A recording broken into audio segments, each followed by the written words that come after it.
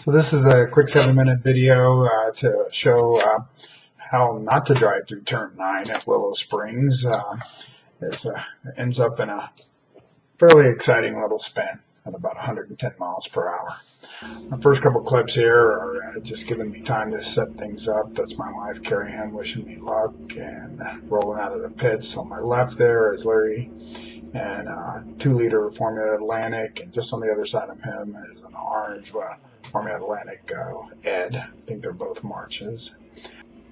So we'll show you the first lap in 3/4 basically right before the action. The spin occurs right at the end of lap 2, and then pretty much from then the race is over, and I'm just chasing the leaders with my front wing all bent up and my side skirt all torn, and end up finishing 6th out of about 25 cars. So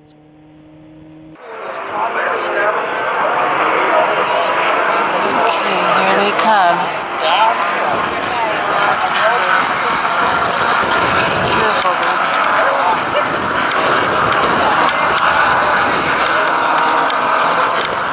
Here they go.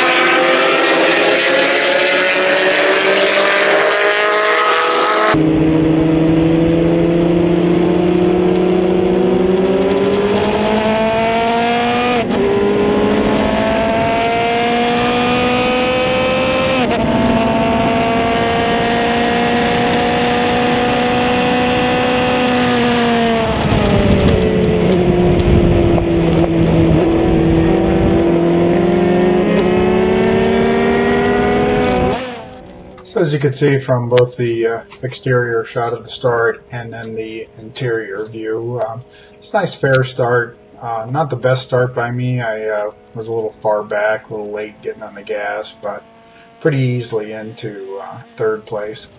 Thought I might get 2nd even, but Larry kind of closed down on me on turn 1 a little bit, which I thought he might do, and didn't have the horsepower to pull him through turn 2. But I'm happy. I'm figuring, what the heck, I'm just going to chase him now. And so race is basically unfolding like I expect. And I'm comfortable behind him. I think maybe I can wear him out after 8 or 10 laps, get him a little tired, you know, and maybe get a pass on him and even catch Ed. I've had lap times at previous weekends that make me pretty competitive with him, but wasn't too sure that I'd be able to catch them. They're pretty fast cars with 2 liters in them. So as this first lap finishes up, I'll point out to you that the data on the left, the speed and time of the laps, isn't quite right.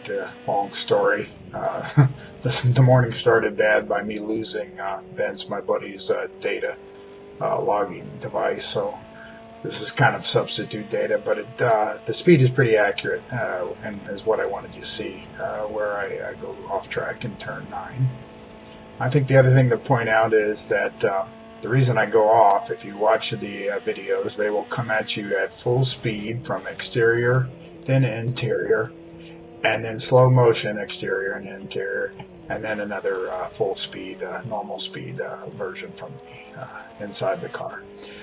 Notice my thumb on the red button, which is how I talk on the radio. I don't know exactly why. I thought it was a good idea to talk to Bob going through the turn 9. In fact, if you look close in the slow motion of the video, you can see I've still got my thumb on the button as I run off the road.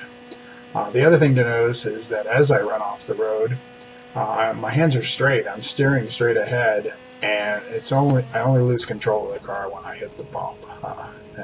That's about halfway. So here we go. Shoot! Oh gosh, darn it.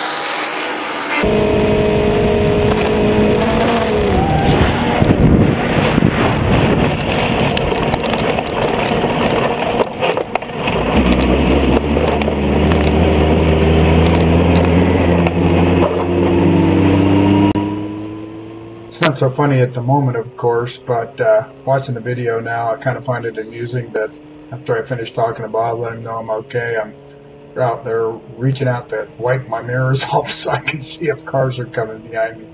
Needless to say, the whole car got pretty dirty, dusty.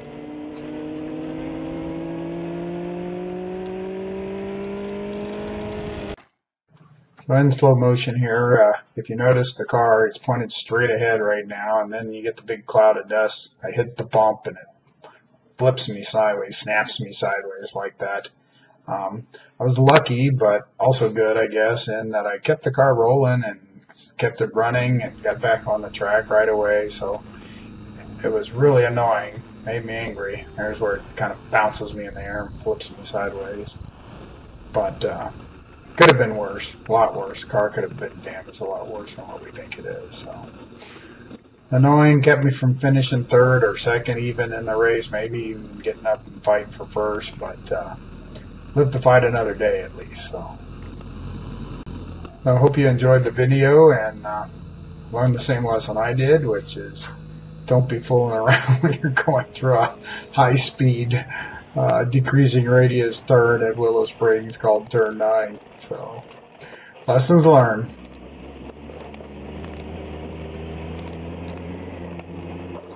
I mentioned this was the end of lap 2. I did manage to finish the race, although the front wings, kind of hard to tell there, but it was pointed way up in the air, so I couldn't go around turn 8 or 9 very fast. The car was understeering really bad, but I did manage to finish 6 and drove another 8 or 10 laps. I forget exactly how many, and passed quite a few of the slower cars, as you saw. And then, of course, spent some time cleaning my car out when I got back. This is a shot of Vince's. Vince's video will be up later.